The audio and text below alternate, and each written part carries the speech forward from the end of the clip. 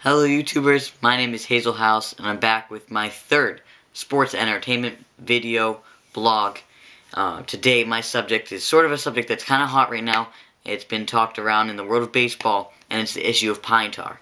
Pine tar is a substance that is like a sticky substance that pitchers have been using for a very long time to get better grip on the ball, for making the ball spin better, for like curveballs, making it break more. And pitchers, like I said, have been using it for a very long time, and even batters back more in the 20s, more 20, 30 years ago were using it for better grip on the bat and such. It's sort of resurfaced this year though, with including the suspension of the Yankees pitcher Michael Pineda.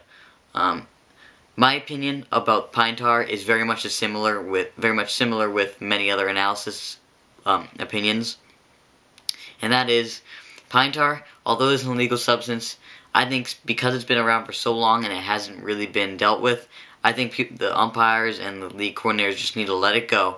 But in the case of something like Michael Pineda, I agree with the decision to suspend him, just because of the fact that it was so obvious. When you have a huge glop of pine tar on your neck, which is an illegal substance, he should know that he's going to get searched, or it's right out there that the umpire can see it.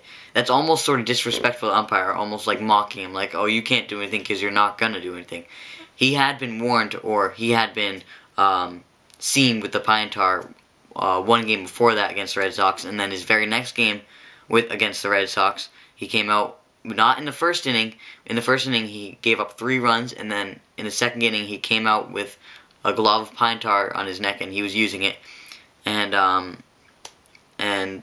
John Farrell, the coach of the Red Sox, called the umpire up, and the umpire checked him and ejected him from that game and suspended him, and he was later suspended for 2 more games after that, 2 more pitching games.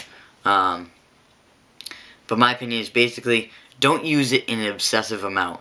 Use it in like discrete amounts where it doesn't actually have that much of an impact. When you're using it in big globs, it's going to have a bigger impact. But when you're using it in small amounts like pitchers do today, where they have maybe a little bit on their arm, or even catchers tend to keep some on their shin pads and so they take some off and throw it off on the ball back to the pitcher. If you use it in sort of a discrete amount, then it's more acceptable, I think, than if you just have a huge glob, like you're just disrespecting the authority and the rule. But overall, I think it should be allowed just in a discrete manner.